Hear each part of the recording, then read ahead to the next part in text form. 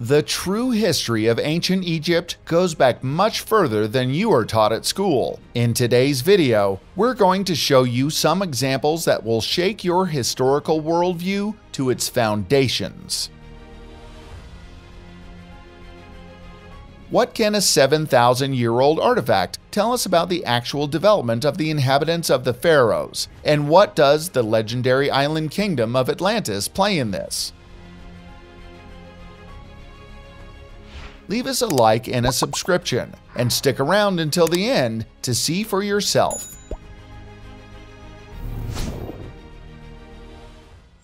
History and reality. A quick search reveals that the colossal pyramids of Giza are 4,500 years old. But so that we understand each other correctly, this is only a historical assessment. When exactly the world-famous monumental buildings were built cannot be said with conclusive certainty. But that's not all. As is well known, we can't even clearly prove which construction techniques the ancient Egyptians used in their incomparable projects. Against the background of these unsolved mysteries, those technical texts dealing with the Egyptian past are all too often accompanied by words like about, estimated, and presumably. And this is where things start to get strange. Some discoveries suggest the revolutionary conclusion that the ancient Egyptian pyramids are actually significantly older than experts realize. And we are not talking about an age deviation of a few decades or centuries. We are moving in the order of thousands of years. To understand what this, let's call it a confident claim, is all about, let's take a closer look at an ancient artifact most of you have probably never heard of: the Nubian egg. Mysterious find. It's 1907 when British archaeologist Malaby Cecil Firth uncovers an ancient tomb of the Naqada culture in Sudan's Nubian desert. Historically, this people is placed in the Chalcolithic period, which preceded the dynastic era of Egypt. Thus, the Naqada culture developed in Upper Egypt at the beginning of the 4th millennium BC, spreading to Lower Egypt over the next 1,500 years. The British researcher finally found a strange artifact in the aforementioned burial chamber, a decorated ostrich egg, which is adorned with many different depictions. The age of this find was dated to a remarkable 7,000 years. However, one figure clearly stands out from the others: 3 triangular shapes marked with a series of transverse lines. The assumption that these are the Great Pyramids of Giza seems extremely obvious. However, the conservative experts understandably have difficulty with this interpretation. After all, the ostrich egg is more than 2,500 years older than the world-famous tombs. Controversial interpretation.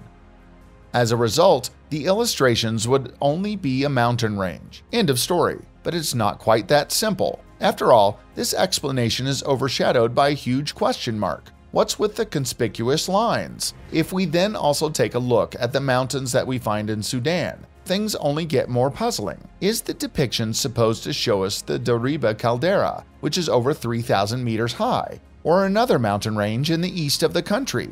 The decorations are most reminiscent of the Al-Taka Mountains. However, this interpretation also requires a lot of imagination. It is difficult to deny that the extremely pointed structures have great similarities with the Nubian pyramids. However, according to our official state of knowledge, this interpretation is also not permissible. After all, these buildings were only built around 2,000 years after the pyramids of Giza. Alternative interpretations. Do the figures, with their subdivided character, remind you of the typical structure of a pyramid? Yes. So do they embody proof that the pyramids of Giza are actually more than 7,000 years old? No. Fortunately, these aren't the only details immortalized on the Nubian egg. Let's look at the zigzag structure to the right of the supposed pyramids. Could it be the Nile? It is well known that the mighty river repeatedly takes a few detours on its way. Exactly as depicted on the egg, the Nile actually lies to the right, or more correctly to the east, of the Giza Plateau. But that's not all. After all, we've only looked at one side of the object so far. On the other side of the artifact is another pyramid-like formation, but accompanied by a different image. Would it be conceivable that we see a scenic reference here again? More specifically, the Fayum Basin. an oasis-like structure located southwest of Cairo and west of the Nile. Take a look at both representations side by side and make up your own mind. A question of time.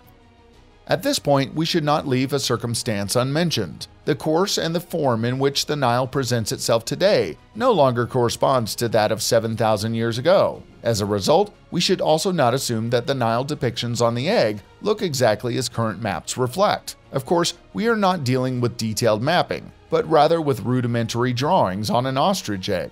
With that sorted out, we can now take a look at perhaps the artifact's most spectacular detail, its top. Atlantis. As is easy to see, this spot is adorned with circular rings.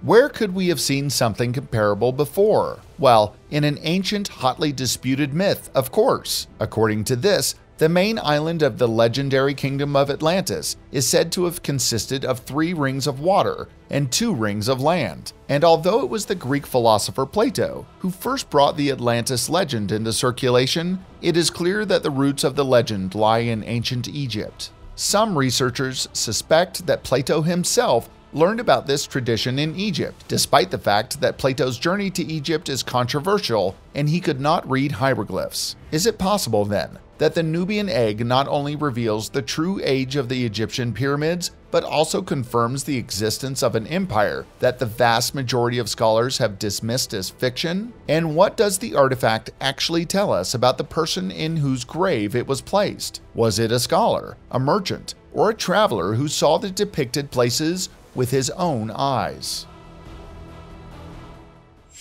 The Lost Artifact.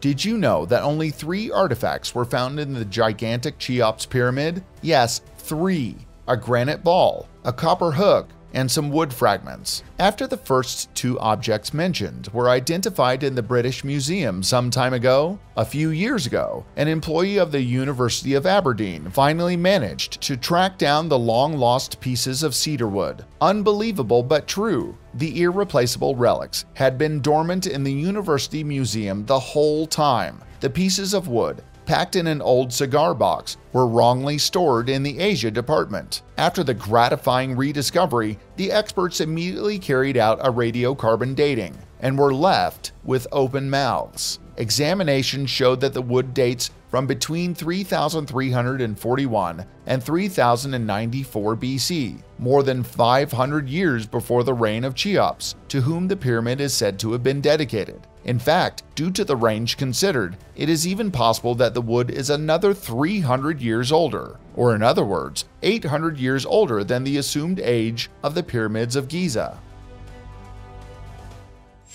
Attempts at explanations.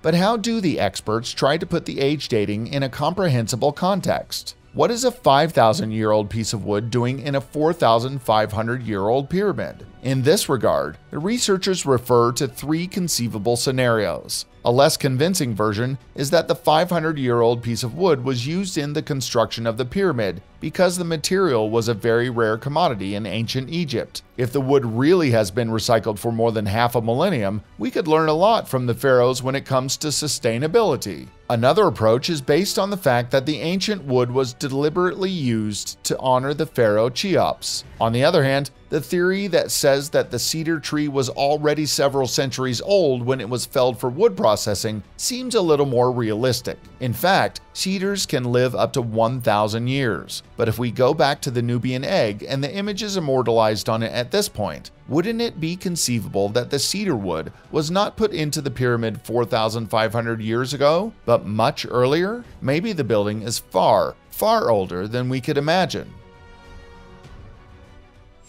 The mysteries of the Sphinx. At the end of our video, we dare a little detour to the Sphinx. This monumental hybrid creature, which has watched over the Giza Plateau for thousands of years, is repeatedly consulted when the question of the true age of Egypt is raised. More specifically, we are talking about the countless traces of water erosion surrounding the Sphinx. It is commonly assumed that such heavy and constant rainfall last occurred in Egypt 9,000 years ago. But then, why do we find these natural signatures at a site that was officially created during the reign of Chephren? or between the years 2520 and 2494 BC. The fact that the Sphinx has been buried by the sand several times over throughout the centuries adds to this mystery. In detail, the building was only to be uncovered in 1926 up to the stone base. Is the Sphinx a building or a statue? One of the most pressing questions that researchers have is whether or not the Sphinx is simply a large monument or if it may contain something buried deep inside. One of the strangest things that almost anyone will notice about the Sphinx is its unique size and shape. While certain photos make the Sphinx look incredibly large, it's actually quite small when compared to its surroundings. Researchers say that the Sphinx is approximately 20 meters high at its tallest point, meaning it's about 65 feet tall. With this in mind, the paws of the Sphinx are only slightly taller than the average adult male. Interestingly, the proportions of the Sphinx do not match up with a modern lion, meaning that there may be more hidden away inside of the 73-meter-long monument than some researchers would like us to believe. Some historians say that certain ancient documents lead them to believe that the Sphinx could have previously been a mysterious place of worship. Legends began to grow over many years that the Sphinx may have rooms hidden away inside,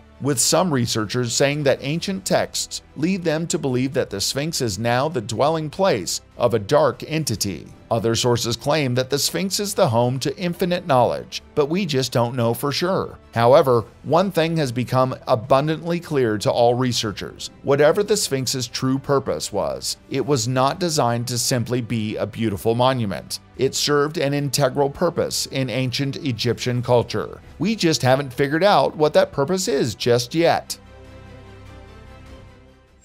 How old is the Great Sphinx of Giza?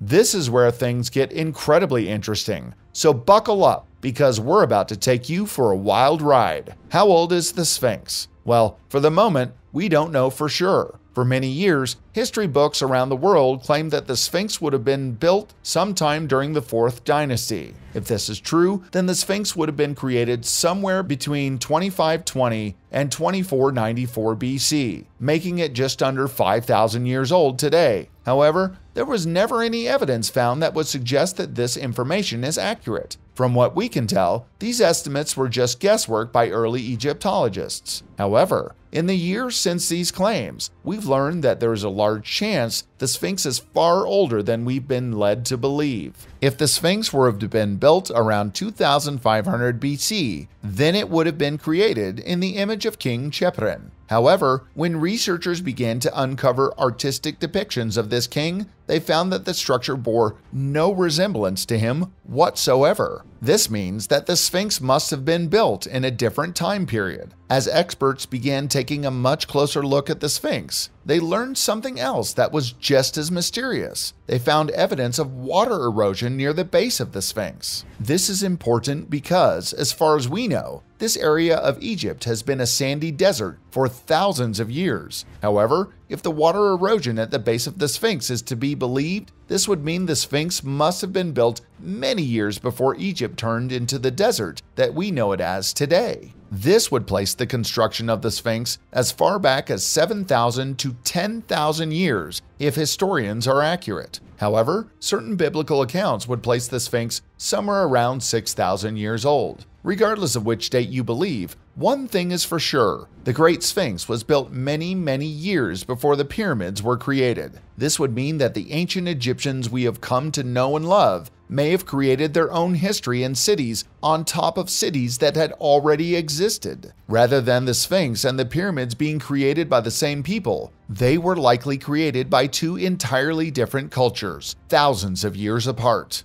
Alright folks, now it's your turn. Do you think that the history of ancient Egypt actually goes back much further than our history books would have us believe? As always, let us know your thoughts, suggestions, and feedback on today's video in the comments below. Also, be sure to give us a thumbs up and subscribe for more updates on the most controversial history riddles of all time. And with that, thanks for watching, have a good one, and see you next time.